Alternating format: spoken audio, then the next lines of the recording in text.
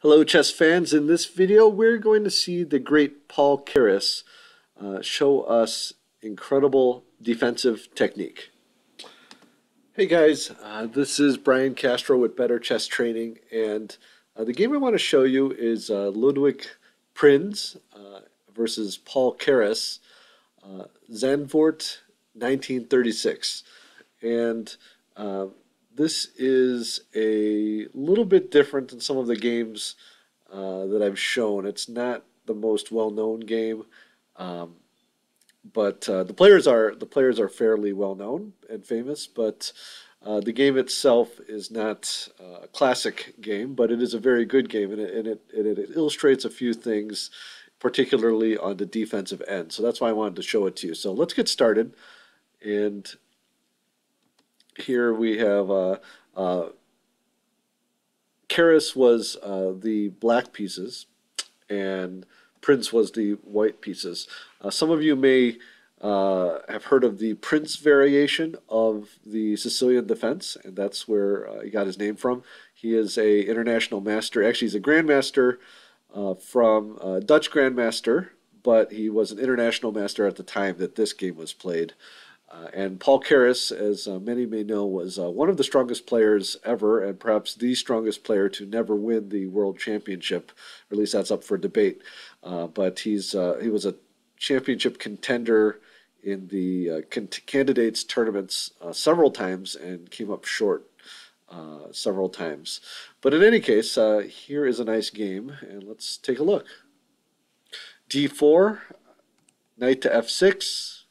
Knight to F3, E6, E3, D5, and bishop to D3. And here we have a Colle system. And club players and amateurs may know this fairly well. It's been a favorite, and it's recently found its way into the repertoire of our world champion, Magnus Carlsen, who has played it actually in world championship matches as well as in tournaments. So it is now getting a little more high-level respect, I guess you could say. C5, this is one of the main moves against the Colle to counterattack against the center. C3, and the idea here is that if black were to push C4, which would not be a great move, black could just drop back his bishop here. Knight B to D7. The other main move here is knight to c6 or bishop to d6. Okay, but knight b d7, castled, bishop to d6, knight b d2, castled, queen to e2, and the idea behind this is that white wants to push this e4 to free his game and to create an initiative here. Queen to c7, e4, and here's that e4 break. C takes d4, so this is one of the ways to play against it. And the idea here is that black is now going to force an isolated pawn on white. And C takes d4. Now, just a couple things to note here. If you try to push e5, then knight takes e5, knight takes e5, bishop takes e5, c takes d4, and bishop to d4, and black would be up 2 pawns, so that would be a mistake. And if e takes d5 instead, then d takes c3, b takes c3, knight takes d5, and then if white tried to get fancy with bishop takes h7 check, king to h7, knight to g5 check, king to g8, queen to h5, then we could simply bring our other knight in to protect here. So black would be winning in this case. So white playing c takes d4, probably the best move here. D takes e4, knight takes e4. So this is all actually pretty standard.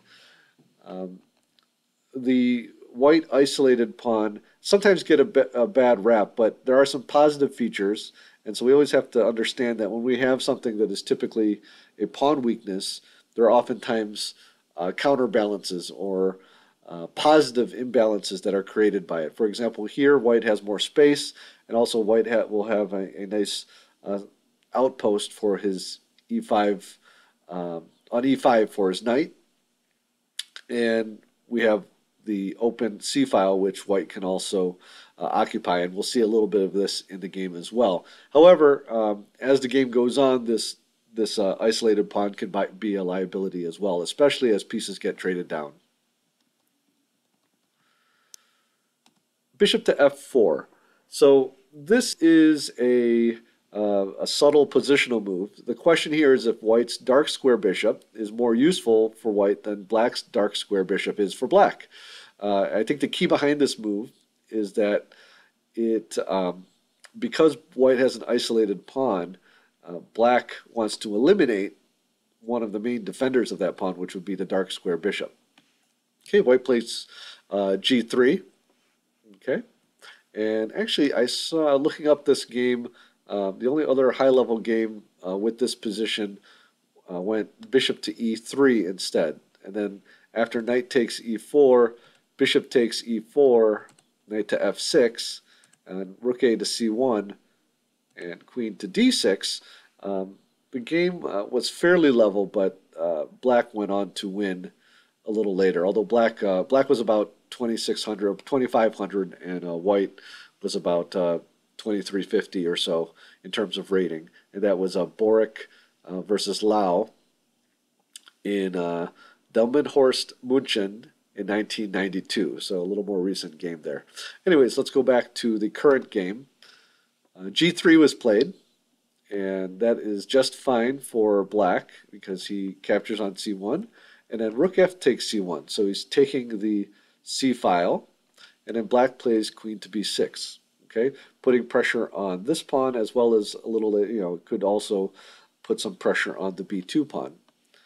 Knight to e5. So this is one of the advantages of having this. Of course, black would not want to capture here because it fixes the problem with the isolated pawn, as well as this wedge, or taking up the spot on e5 and driving away a key defender for black.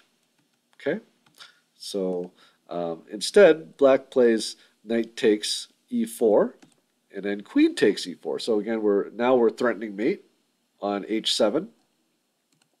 Black defends simply with knight to f6, and then queen to h4, keeping an eye on this h7 square. Okay, rook to d8, and here we're putting pressure here. Now we have two attackers on this d4 pawn and just one defender. So white blocks, well, he does a couple things here. He blocks the queen from being able to attack this pawn, and he also sets up to double rooks on the c-file, as well as one of the ways that people who possess the isolated queen's pawn use it is sometimes to advance it and to cause some tactical complications here. So it helps to support that idea later on, but that's more of a long-term idea. Okay, let's actually go back a couple moves. There's a couple,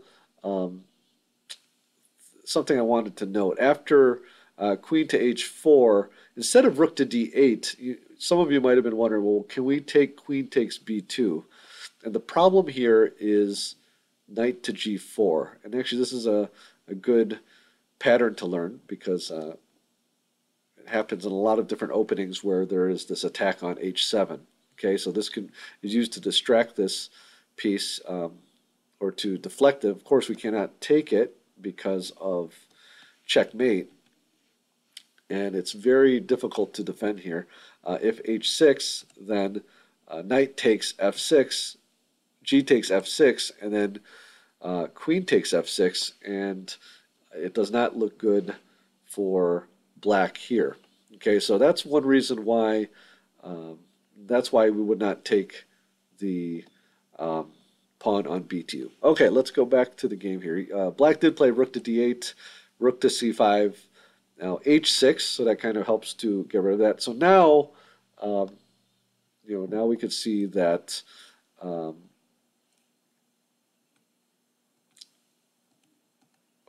sorry. Now we see that b2 is now has the potential to be captured. So white plays b3 here, um, and according to some analysis I did, some of it using the engine, some of it not. Um, Not quite the best move. Not a bad move, but because we did have, white had to take it. But in this type of position where white has the initiative, where white is kind of controlling the tempo of the game, uh, it's important to look for ways to continue with that initiative. And a couple moves that I saw, or one variation that I saw would be something like knight to c4, pressuring the queen here, and then I have queen to b4 and bishop to c2. So now we are, if you could see this, we're starting to cut off the squares that the queen can go to. Rook to d5, trying to counterattack, and then a3. Okay, and then actually this one is, I give credit to my chess engine to help me with this one. Now we have an um, interesting material imbalance after rook takes c5, a takes b4, rook takes c4, bishop to d3, and rook takes b4. So we gave up our queen for a minor piece, a rook, and a pawn. So points-wise, it's about equal. I think white has a little bit of the better of it because he has a better development. This rook has an open file or a half-open file, and white is still bearing down on black's king, but definitely not losing for black, but it's definitely a way that white could have gone. Very complicated though, so again, using the chess engine to help me, but let's go back. Okay, white played b3 instead. Um, Problem here again is that white should try to keep the initiative because the more if black can wrestle the initiative away from white and take control himself, white's weakness, in particular here, this d4 pawn, will start to come to light. And this is where Keres does well because his defensive skills in terms of he has to be very accurate as well because white at the moment does have the initiative, does have the pressure, and has a little bit of an attack. So black has to defend well. So after b3, queen to d6. Okay, so now again we're pinpointing this target here, and also these pieces have to be careful because if something happens to this pawn, both of these pieces would now be hanging. Okay, rook a to c1, doubling up here. Now we see there are some threats here getting onto the 7th rank. We see here that f7 can become a target. Okay, and okay, we see that white has doubled rooks here on the c file, and uh, black is behind in development. And what Keres does, he stays calm and he simply develops his piece that he can develop, his worst piece right now, with bishop to d7. Okay, it's not a spectacular move, but it solves black's development problem because it frees down this rook as well as partially negating the power of white's doubled rooks. Okay, because now it's kind of blocking up the 7th rank here.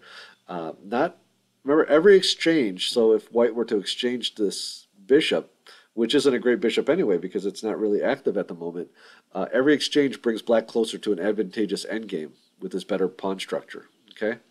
By the way, it would have been a mistake for black to take on d4 because after queen takes d4, rook takes d4, um, white has rook takes c8 check, and then rook to d8. Obviously, is forced to avoid an eventual checkmate. And then rook takes a8, rook takes a8, and then rook to c7. And we can see, besides being ahead in material slightly, white's rook is dominating here, and white is going to win more material. Okay? Okay, let's go back. After bishop to d7. Okay, now knight to c4. Okay? Queen to f8, g4. Okay, so white is trying to keep that pressure going on the king side. And we can see this rook can swing over at some point. So white is still, black is defending very well, but white obviously still has a lot of play left in this game. Okay, knight to d5. Okay, knight comes back to e5. And now black makes another subtle defensive move, which I think is um, hard to understand. And I looked at this position for a while to see how the reasoning behind this. And what black plays here is b6. Okay, so what's so great about b6? I think part of it is that we're kicking this pawn off of c5, where it has access to the fifth rank. And black's going to have an easier time attacking d4 as well. Partly because the rook is not there to support this d4 to d5 push now that it's being attacked. So white won't be able to get rid of this weakness so easily. And another reason, and I got this through doing some analysis, is that at some point this pawn, if it stayed on b7, would, in some variations, become a target itself. So let me give you an example. If instead of b6, black were to say play knight to f4 to maybe try to get some counterplay, then a variation could go queen to g3, knight takes d3, queen takes d3, bishop to e8 to protect f7 and to get this bishop from getting exchanged, as well as opening this file. Queen to e4, and now we can see here this pawn is starting to be targeted. Queen to d6, queen takes b7, queen takes d4. Now, even though the material is even, you can see here white has gotten rid of his only weakness, his pawn weakness, and now has a queenside majority, which will give him something to look forward to in the endgame. Okay, so let's head back. So that's why Keres wisely played b6. Okay, rook to c7. And here white sacrifices the exchange. I think the idea here is that this knight is very well posted here on d5. Can it be attacked by pawns? Kind of looking over some of the key dark squares, especially since white cannot contend against those squares with its dark square bishop, which was exchanged earlier. Okay, so white instead decides to try to threaten to go onto the seventh rank here and sacrifice the exchange. If white tried to do something else, then it looks pretty good for black. So let me give you some examples. For example, if white were to back this rook up here, then bishop to b5, rook 4 to c2, bishop takes d3, knight takes d3, and then here knight to b4, threatening to exchange here, favors black because of this weakness here, which would be this pawn would be lost fairly soon. Okay, another option would be, let's go back here. Another option would be just dropping back to c2, after which knight to b4, rook to d2 to avoid losing the exchange, knight takes d3, rook takes d3, and then bishop to b5, rook d to d1, rook a to c8, and now again, after a series of exchanges, we have a better endgame for black because of this weakness, and also this bishop will be better than this knight with pawns on both sides of the board. Okay, well, instead of rook to c7, white could have, instead of sacrificing the exchange on c7, I was looking at taking here on d5 right away. E takes d5, g5, and then maybe queen to d6 to bring this queen back out to defend. And I think this might have been a better way to sacrifice the exchange because now the pawns are equivalent. The pawn structure is more symmetrical, and white still maintains some initiative with a little bit of an attack on black's king. So I think this might have been a little bit better way to have done it. Okay, let's go back to the game. Rook to c7, knight takes c7, rook takes c7. So he sacrificed the exchange, but now he's got a rook here on the 7th rank. Makes another and again, very accurate defensive move here. Bishop to e8, okay, protecting the f7 pawn here. Okay, white pushes on with g5, And black plays another active move, queen to d6, okay, targeting this rook here as well as the d4 pawn. Then white retreats to protect the d4 pawn. And then another excellent move, queen takes e7.